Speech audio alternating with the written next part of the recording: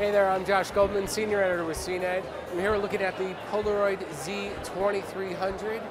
Polaroid, not dead yet, still making cameras that do instant prints. Now, this doesn't use the traditional Polaroid film. It uses what they call zero ink, Zink technology. What it is, it's a digital camera, shoots 10 megapixel stills, and pick a shot that you like, you press print, and you're done. It spits out a 2 by 3 inch image right from the side of the camera. Like I said, it works like a regular digital camera, but you just pop open the side here and open it up, put in your paper. It's about 50 pieces of paper for 25 bucks, and you just load them in, close it up, take some shots, and print.